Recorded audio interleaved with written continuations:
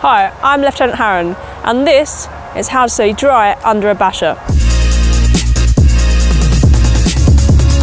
This basha position is set up like a tent, with a bungee cord in the middle at both ends. The four corners are held down by either tent pegs or a rock. This basha position provides good cover from the elements, however it's slightly difficult to get in and out of.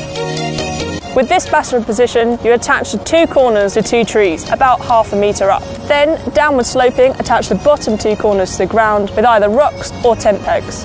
It is important to ensure that the front of the basha is camouflaged, and it is possible to use a stick to help drainage of the basha.